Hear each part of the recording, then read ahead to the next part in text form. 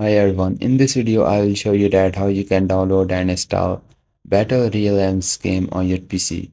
Guys, first open up the any browser and just search for the Steam, and Steam website will appear on the top, so just open up the Steam website.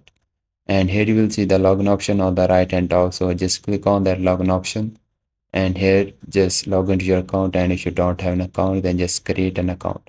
After that just click on the install Steam option you are seeing on the top, and here guys just download the Steam and install it into your PC. Guys, this is very simple and easy. Then just open up the Steam and just click on the top search box and just type here the game, which is the Battle Realms, and this game will appear on the top, so just click on that game, which is the Battle Realms and Edition. And here just scroll down, you will see the option of add to cart, so you can just buy this game. Click on the view my cart option, and here just click on the option of continue to payment, and then here just pay with your PayPal or any other card you have.